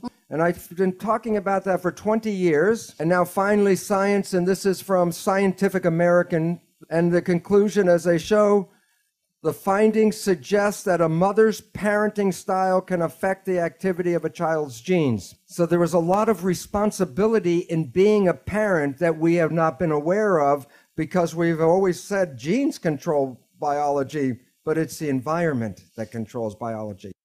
Question. In the news and worldwide, we see an increase of autism and learning disabilities in children. And I can see now how that is connected. And the question is, can this trend also be reversed or improved? Okay, 2 parts. I will make 2 answers. One, there is an epidemic increase in autism, yes. But it's not all due to negative environments. So it's not all the parents' fault. It's an influence of the field. an influence of things believed, for example, like vaccines. And there might be an influence from spiritual, bringing in from the spiritual world. The question is there anything that can be done about it? And yes, the answer is yes. One of the most important things is if you catch it early. And you may ask, well, how would you know early? And this also brings up an important topic, which I'll expand on. When a baby is born, it has got an instinct to learn the parent's face within the first few days of birth. And you'll see when a mother or a father is holding the baby will stare at the face. Within 2-3 weeks after the baby is born, the baby can distinguish on the basis of the eyes of the parents if the parents are happy or the parents are afraid or angry. And it's a very important reason why the baby does this. Because when a baby now is born, everything is new for the baby in the world. And the instinct of the baby when it comes across something new is to turn and look at the face of the parents. And if the parent looks like no, the baby will instantly learn that whatever that the baby was near was dangerous or shouldn't go near it, and it doesn't need to learn any more than that. It just looks at the face. And if the baby looks at the parent's face and sees that the father or the mother is happy when the baby is looking at something new, then the baby immediately knows that perception is that whatever that is, it is not bad. But you also might be familiar with this not just in babies, because when a child is on a playground and falls down from a swing or some toy, or the baby or the child will look for the parents. And if the parents are in shock, the baby or the child will cry. And if the child looks at the parent and the parents go, like it's okay, the child will get up and everything will be okay. So the important fact is this: a child learns about the world first by studying the face and the eyes of the parents. And what's different about an autistic child, it doesn't look in the face and the eyes of the parents. It will look at a mouth, but then the signals don't make any sense. And there is a book called Attachment Bonding by a woman called Katie Granju. And she describes how an orphan baby was autistic and would not look at the face of the caretaker. So the caretaker would feed the baby with a bottle, but if the baby did not look at her eyes, she took the bottle out. And soon the baby learned to feed by looking into the eyes of the caretaker. And that baby was no longer, grew up not to be autistic. And this is a parenting problem because most parents do not know that this important communication is going on. So they're not paying attention when the child is looking for information in their face. And this interferes with the instinct of learning. So if parents do not pay attention like this, then frequently the child then starts looking everywhere for some information and then loses its focus and attention. And it contributes to attention deficit disorder. Sorry. It's short, yeah. Yeah, you said that influence the field, vaccines, and maybe spiritual world. So in this context, what is spiritual world for you? To start with, very quickly, I did not believe in the spiritual world. When I understood how the cells worked, I will show you this afternoon precisely what I mean by the spiritual world and how it connects to the cells. And it was interesting because I said, and you asked, one woman asked a question about the scientist influencing the experiment. Well, I had no concept of the spiritual nature. That's why I was in science, because I was a mechanist. And the results of the experiments revealed the connection of us to the environment as our identity comes from the environment. So I'll talk about it later. This is a recent review from the journal Science. And it talks about where do the patterns of disease come from. And I will blow this up. And then this is what I'll read.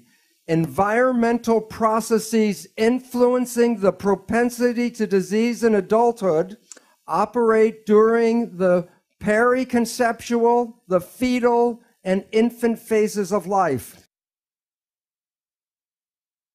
So issues of cardiovascular disease, cancer, obesity, diabetes are all rooted in the earliest stages of our life, around the time of conception, fetal development, and the infant phases.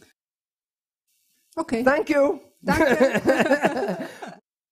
This is an experiment that was done in Japan where they were teaching the mother, before she had the baby, the mother a computer program. They taught her how to turn on the computer, and then a Japanese script for a color would show up. And on the bottom of the screen was a color bar. And if she would select the right color to match the script, a coin would come out of the computer, and she could take the coin to a vending machine and buy a treat. It took many, many months to teach the mother. Then she had a little baby chimp. And the baby was so small it couldn't really walk yet. And the mother was doing the experiments. And one day she gets the coin and goes to the vending machine and leaves the baby.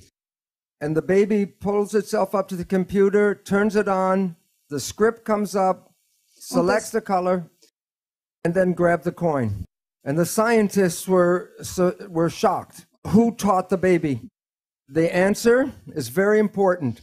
It suggests that infants pick up such skills solely by observation and don't have to be actively coached by their parents. This is exactly what happens to us when we are children. And it is a very important relationship to how the brain works.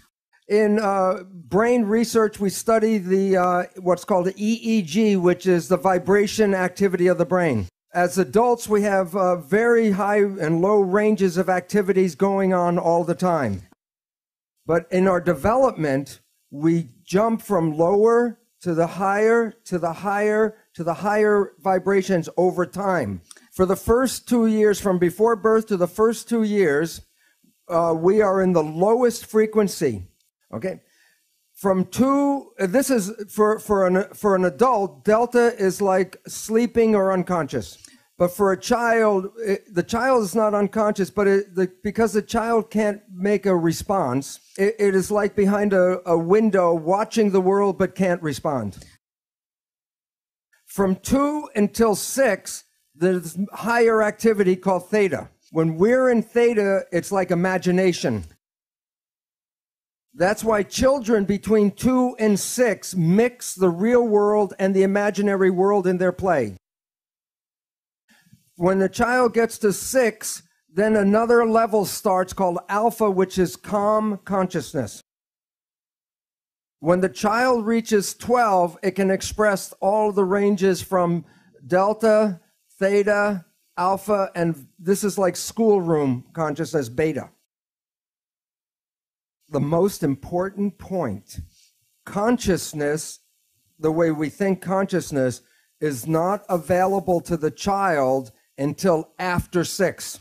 The first 6 years are the programmable state. The reason is this low activity is called the hypnagogic trance. So when if I want to hypnotize you, I have to take you from higher levels into lower levels, and then I can put information into the subconscious, which is in here. This is an important reason for this period. This is a period of enculturation. A child has to learn thousands and thousands of facts about how to fit into the family and to society. And so the nature doesn't give the child consciousness to create new things. It just gives it the brain activity to download facts. People are familiar with the Jesuits would say, give me a child until 6 years of age, and it will belong to the church for the rest of its life. Because whatever goes in the first 6 years is the first structure in the subconscious mind. The child is in a state of super learning. A child between 0 and 6 can learn 3 languages at the same time. But after this period, if you try to teach a child just one language, it's difficult. So this period in our life is where we learn the fundamentals of relationships, connections, family, and community. So like the chimpanzee, whatever the baby sees, experiences, or learns from the family, it goes right into the subconscious brain. And this is also the period where we learn self-identity. Who are we? What parents tell us we become. So if parents tell us we are smart and bright and lovely and wonderful, that goes into the program. But if we are told we are not nice people, or we're not smart, or we're not pretty, or we're not good, that goes into the program. So for example, in a store, when a child is throwing a tantrum because it wants a toy, and then the parents say, "You do not deserve the toy," then that is the program, "I do not deserve." But once it's in the subconscious, it's recorded like a tape player, and the rest of your life, the subconscious will play, "I do not deserve, I do not deserve." So that the programs that we acquired in the first 6 years shape how we live our life. But this is all below consciousness.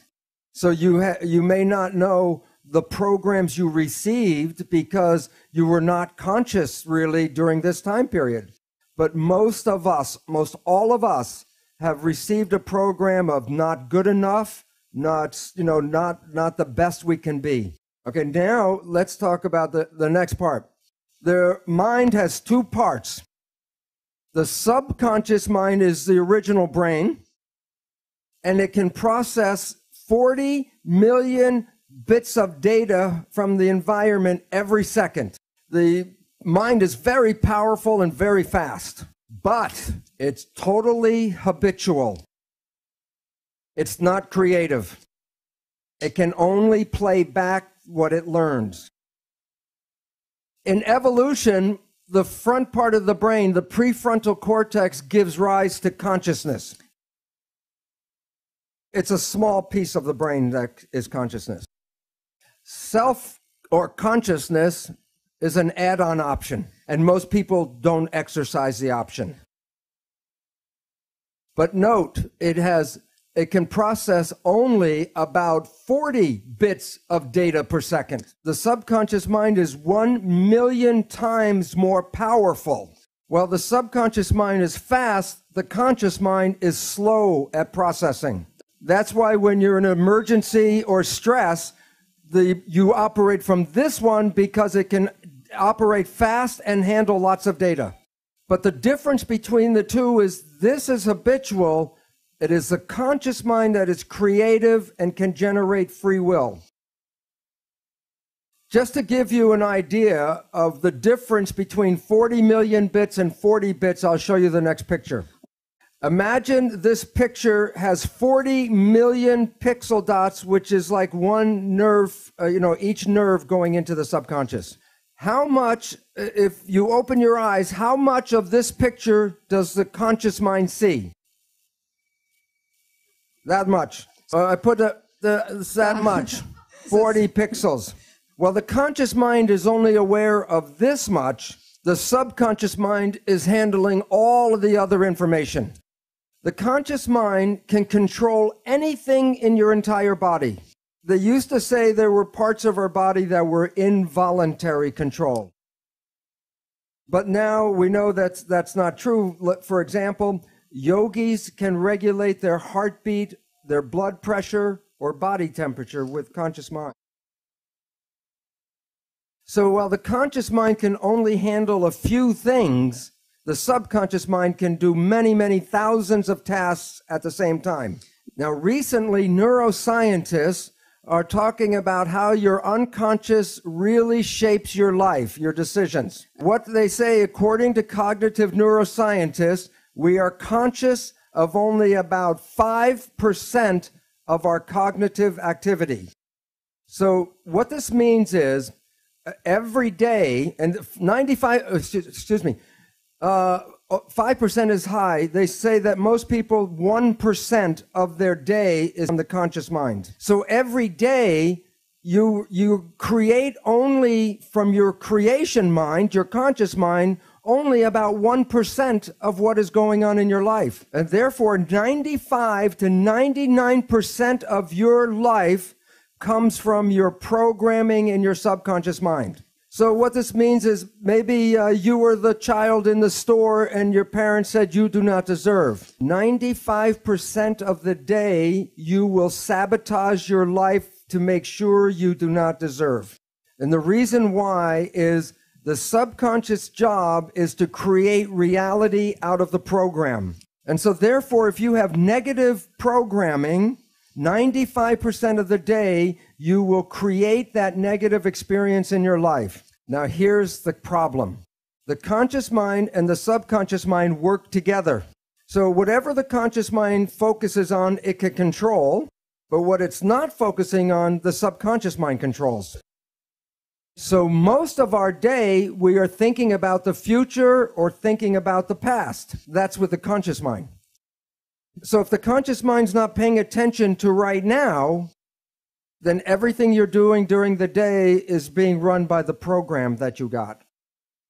But the problem is, because your mind is not, the conscious mind's not paying attention, then it does not see the program being played by the subconscious mind. I'll give an example. When you first got you in the car with a driver permit, you didn't know how to drive a car. So you were very conscious of everything, watching everything as you were trying to drive. But now you've driven for 10 or 15 years. And you might be like me.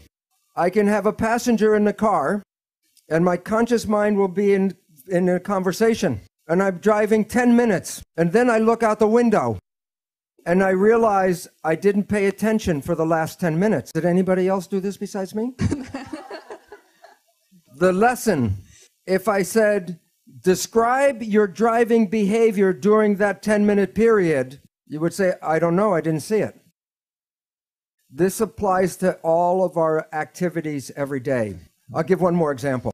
If you know somebody and you know their parent, and you see that this person's behavior is just like their parents, and then you say to your friend, Mary, you're just like your mother, then Mary will say, what, are you crazy?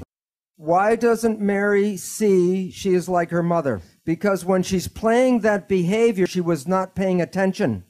So she doesn't see that she's playing the behavior that she was programmed by through her mother. So most of every day, you are not playing programs that you personally want. You're playing programs that you got from other people. But you didn't see those programs. So when your life doesn't work, you say the universe does not support me. And yet the truth was, it was your own invisible behavior that sabotaged you. So what's important is some people say, well, maybe I just do some positive thinking. Which mind does the positive thinking, conscious or subconscious? The conscious mind, which works at 5% a day with a 40-bit processor. And when you're doing your consciousness, are you paying attention to what's going on? Who's running the show? The experiential programs from the subconscious mind, and that is 95% of the day with 40 million bit processor. Does positive thinking work? Do the math. And the issue is that it's very difficult to take a small processor and overpower the large processor. And you have to use what is called willpower with the emphasis on power to override. Now here is the second catch, or the second problem. The subconscious mind is like a recorder tape player. It records an experience, and then when you push the button, it plays the experience back. I don't know if they say it here, but sometimes we say, somebody says, he pushed my buttons. Push the tape and the behavior plays. So then we take our conscious mind and we want to talk to the subconscious mind and change the program. Now think about it this way. You have a tape player and I give you a cassette with a program. And you put the tape in and you push play. And the program is going, you say, I don't like the program. Then you go up to the tape player and you say, change the program. Change the program. How much yelling at the tape player will cause the program to change? First we talk, then we yell, then we get mad, then we ask God to change the tape. The issue is the tape will not change by doing that. But there are ways to change the program if you know how to push the record button. I will talk about, just mention 3 different ways to control your life. Number 1 is Buddhist mindfulness. And what that means is, if you are conscious and pay attention, then you don't play the tape. And I bet everyone in this room has experienced a time in their life where you did this, and it was one of the most special periods of your entire life. It was the day that you met your special partner or the person you fell in love with. If you think back to the period where you really had your first big love affair, I bet you were happier and healthier than you ever were, even from the day before you met them. And I call this the honeymoon period. Why was your life and your honeymoon so beautiful? I'll give an example. The day before you meet this person, how long did it take you to get dressed? 5 minutes, you put your clothes on, you're out. How long did it take you to eat your dinner? A few minutes, and then you wipe your face with your sleeve. But now, today, you meet your special love. You're going to go on a date. How long does it take you to get dressed? An hour or more. And then you go to dinner, and I bet you remember every rule of etiquette. You use the right fork and the right spoon. The napkin, you blot, and you didn't talk with the food in your mouth.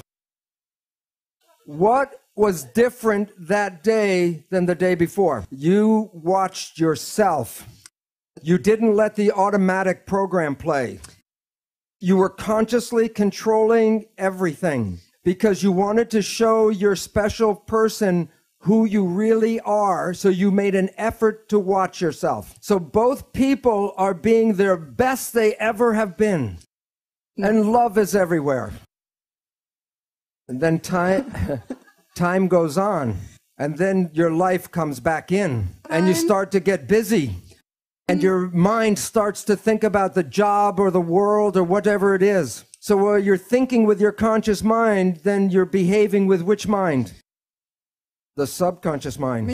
Whose programs are in the subconscious mind, yours or somebody else's? So your friend comes up and asks you a loving question, and your mind is thinking of something. And then you respond like your parent to them. And they look at you like, what kind of behavior is that? Did you see the response? Yes or no? So you say, what are you talking about? And then the arguments begin, because now you're communicating as a different person. You're not communicating with the person you believe you are in your conscious mind. So if you were the child in the store at 6 and you were told you do not deserve, and then you're on your job in a little tiny room doing a little job, and you're thinking, I'm better than this, I should be running the company. And while they're thinking that, they're doing a job. Who's running the job? The subconscious. And what is the subconscious program? You do not deserve, so you make mistakes.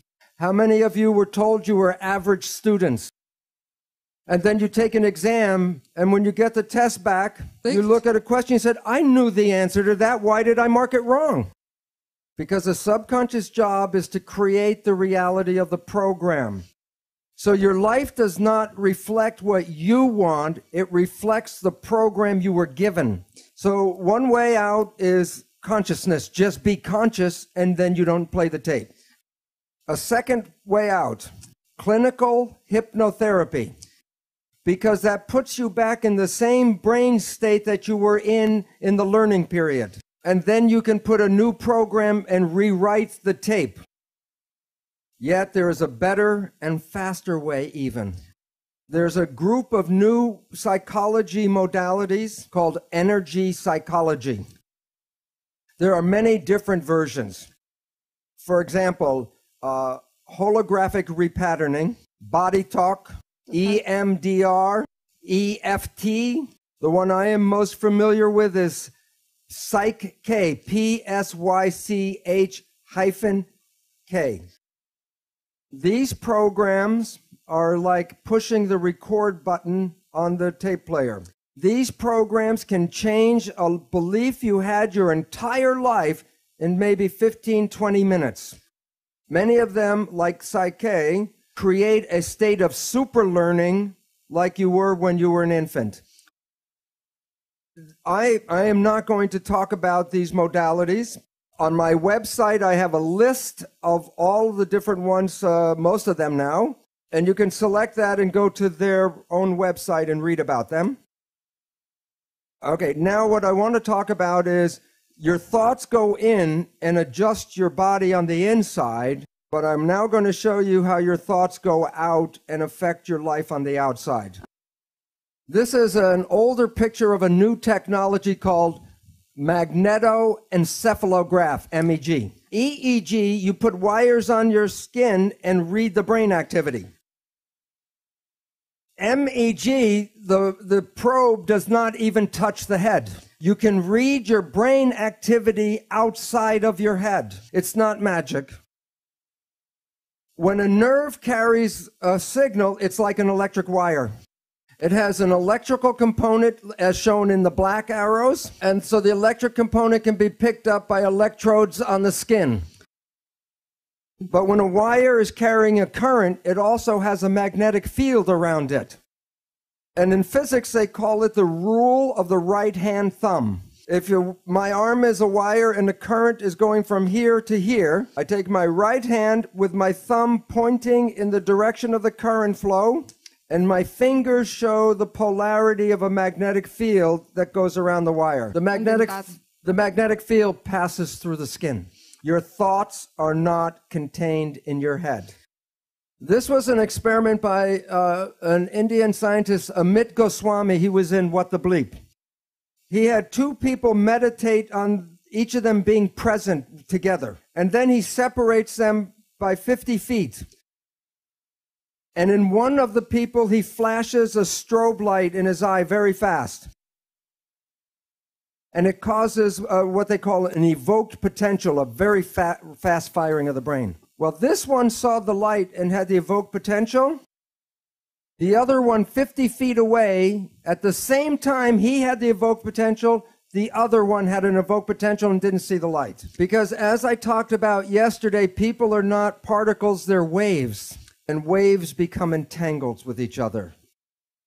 The people that you get connected to, you are entangled with. And many people are familiar, if you think about someone or talk about someone you haven't seen for years, and I say, oh, I haven't seen my friend John in 10 years, and the phone rings and it's John. Or a letter comes in the mail from John. Most people experience something like this. It's like the placebo-nocebo. When you think very positive thoughts of someone, they make an effort to get in touch with you. But it works both ways. If you have a negative thought about somebody, wherever they are, they will create negative talk about you. So it's very important to recognize your thoughts and your judgments are not just connected to you, they're connected to the people you talk about. So in this, people know that if you hit the right frequency, you can cause a crystal goblet to explode. It's called harmonic resonance, or I showed yesterday, constructive interference. When two waves are in phase with each other, remember where they meet, the waves got bigger? Well, atoms vibrate at a frequency, and if I use the same frequency with a tuning fork, constructive interference, and it causes the atoms to spin faster, and then the glass explodes. Now, the question is, in experiment, if I hit the tuning fork, what will happen in this picture? All of them? Only this one. Why? It's interference of the same frequency. Different frequency, it doesn't respond. Now, you are like a tuning fork with your brain, and you're broadcasting frequencies of your thoughts. Which goblet is going to respond to your thoughts? The one that is harmonically resonant with your thoughts. If you live in fear, you're not going to activate the Dalai Lama, but you may get Scarface to show up. So when you are having thoughts, you are exciting and activating those things in the world that are connected to your thoughts. When a mugger is trying to pick out which person he's going to attack, which one of the different people walking down the street, which one do you think gets attacked? The one who is most afraid. Because the one who's most afraid will resonate, and that means that the mugger doesn't have to do anything and go boo, and everyone will give him everything. But while it works for individuals, it is very powerful when a whole group of people have the same thoughts. You can't make a war unless enough people are ready to make a war. I'm going to show a picture of mass action here, and it relates to in New York City 1 year after 9/11. So this is September 11th, 2002, the 1 year anniversary of 9/11. What was everybody in New York thinking about that day? The winning number, 911, because we collectively create the reality. When Greg and I were in Australia and met with the knowledge keeper, the Mandaeans, he said that through their practice they see into the future, and they know about Saddam Hussein, they knew about George Bush. And then he said, and the coming war. And Greg said, does that war have to happen? And he had a very wise smile, and he said, no. If the consciousness changes, there won't be a war. And the point is that we are collectively creating the reality, and if we change our beliefs about reality, we change the world with that change. So I'm now going to take the jump because I mentioned I was going to talk about how I became spiritual. And I'm going to talk about cells. I'm going to talk about two identical cells. I chose liver, but it could be muscle, bone, brain, skin. But I wanted two identical types of cells. But this cell belongs to Bruce, and that's your cell, Margaret's cell. No two people are the same. And I say that for a simple reason. If I take my cells and put them into your body, your immune system will say not self and destroy the cells. And if I take your cells and put it into my body, my immune cells will say not self and destroy the foreign cells. So cells have identity. And I say, where is the identity that makes one person different than another person? That's why I chose two identical cells, because here's what I'm going to do. I'm going to remove the color from everything that's the same between the two cells. So where the color is left over is where two cells are different from each other. Magic. Where's the difference between two people? On the surface of the cells are receptors, like I showed on the switches yesterday. And receptors are antennas. And that the antennas on my cell receive a different signal than the antennas on Margaret's cells. But where are the antennas located? On the outside of the cell. So where do you think the signal comes that activates the antennas? From the field. Let me give you the name. The medicine studies a small group of these receptors so they can match tissue when they want to do transplants. And medicine calls them self-receptors. What do receivers, what does this receptor receive? Self, a signal. And the signal is from the outside. Now, if I take off my self-receptors, I have no identity on the cell. I can take this cell and implant it to anybody, and it will not be rejected. It's a liver cell, not anybody's special liver cell. But if I take Margaret's receptors from her cell and put it on my cell, whose cell is this? Margaret's, yes, because if I put this back into my body, I reject it. But if I put my cell with her receptors in her body, it's accepted. I transfer ownership by transferring the antennas. Now, I want you to pretend that the membrane, the membrane of the cell is opaque. No light can get in. If I put the cells in white light, what color will be in here? Nothing. So I put it in white, it's dark. But now I want you to pretend that the self receptors are like sunglasses. So what color is going to come into my cell? What color? Green. And what color comes into Margaret's cell? Orange. Right. Okay, Genau. now the most important question. Where did the color come from? From the outside. And now what is the outside? All that is. And why is it important? Because if my only lets in green and Margaret lets in red, my green came from where? The white light. Where'd the red come from? White light. The spirit is a piece of the whole that comes into you separate from the other person who gets a different piece. Okay, now here's an interesting question. If I kill the cell, did the green frequency disappear from the white light? No. What's the point? The identity came from outside. If the body dies, the identity is still outside. But if a future embryo comes with the same self-receptors, what broadcast does it read? The same broadcast that provided for this one. You don't die because you're not inside yourself. You're part of the whole thing. And therefore, you're a part of this. You can never be separated from this because you are a segment of that. And when I understood this, I realized I was immortal in my identity because the identity and the cells are not the same.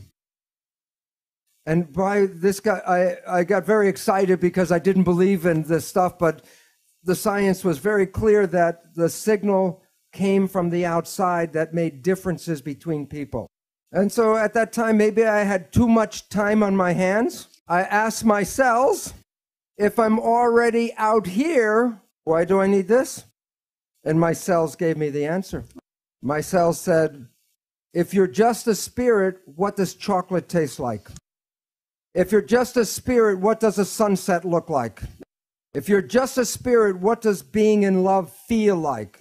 And the reason is the cells convert the experiences of the world into sensation, which turns into electrical activity of the brain, which connects to our source. So the most important thing I learned at that moment was this place is for us to sense and taste and smell and touch and experience and love and live this planet while we can. And what happens when we live in fear? We shut everything down and the life is wasted. And the point about this is each person is like a frequency of the light. In refraction, white light, when the white light comes in, the spectrum comes out. If I push the spectrum in this way, what comes out the other side? White light. But each one of us is like a frequency. So we vote in this room, we don't like Mr. X, and we throw Mr. X out. Okay, so we throw out Mr. X. I take the remaining frequencies and I push them back through the prism. Do I get white light? No. We, as a group, want the white light to come back to the planet. We gave the white light to people like Jesus and Buddha and Mohammed, but they were trying to teach us a lesson that we are the white light. The lesson we did not learn is that we are cells in a larger thing called humanity. We as individuals are not evolving. Humanity as a collective organization is evolving. So we have to recognize each human is a piece of all that is, and all of us together make white light. And so we are in a state in the world where we keep killing off the cells, and it's not a coincidence that as we destroy the body of humanity, that humans are suffering from what are called autoimmune disease, self-destruction.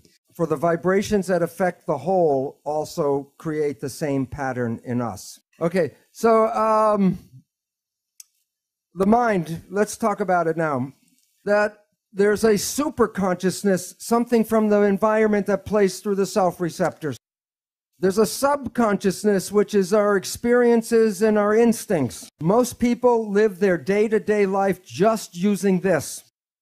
But if you take the superconsciousness and mix it with the subconsciousness together, that's what self-consciousness is all about. That's when you use your conscious mind and your experiences and create the life that you want, which may be different than the programming in the subconscious. And the difference between these is the superconsciousness is intuitive. When you're having thoughts, they're really out in the field. There's where you pick up your information from. The subconscious is the autopilot. It will drive the car if you're not paying attention. And as we found out, 95% or more of the day we operate with this. But when you take that one and this one together, then you're driving your own vehicle. So in conclusion, I say, well, what creates the life that we have? And the answer is spirit, the element from the field, and then the influence of the spirit in the self is the mental process. So the reality that we're experiencing right now is a combination of spiritual and mental activity. The article is called The Mental Universe. And it's from a professor of physics at a major university called Johns Hopkins University. Instead of reading the whole article, I'll show you the exact 2 sentences at the very end of the paper. The universe is immaterial, it's mental and spiritual. Live and enjoy. And this ties together all the work that Greg has been talking about in the field, the mentation, the spiritual element. It ties it to the physical body and your own consciousness. And therefore, we have a good message from science. We can create the world that we want, and what we have to do is become conscious. And then heaven will be on this planet right here. Thank you very much. Thank you. Thank you very much. Thank you. Thank you very much.